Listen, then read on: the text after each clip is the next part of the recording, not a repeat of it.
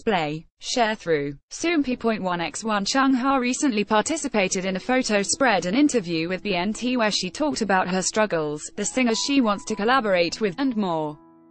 Also, stars participate in early voting for Korean local elections. When asked what has been the hardest experience in her life, Chungha replied, "I struggled a lot after I.O.I disbanded, and I trusted my agency and I had confidence in myself, but I was worried that I might not live up to the public's expectations.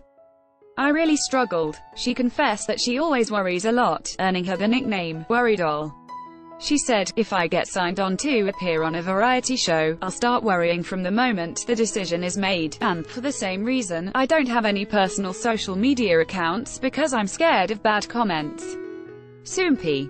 Display. News. English.300x250, BTF Soompi. Mobile. English.300x250, ATF Chungha was also asked if there are any singers she wants to collaborate with, and she immediately replied, "Of course, I.O.I. Even now, we contact each other every day. I really want us to get together again." She also chose Paul Kim for a ballad and I.O.I for a dance track. She added, "I'd like to meet my role model I.O.I again. I once got to greet her and give her my CD, and she was so cool."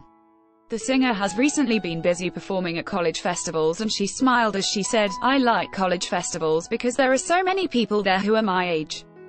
They sing along and cheer for me so much that it feels like a solo concert." On top of her busy schedule, Chungha is currently preparing to return with new music this summer. She excitedly said, "It's going to be the kind of song where you hear it and you immediately know it's mine." Chungha concluded her interview stating that though she has come very far from her trainee days as both a member of I.O.I and as a solo singer, she believes she has much further and higher to go yet. Source: 1.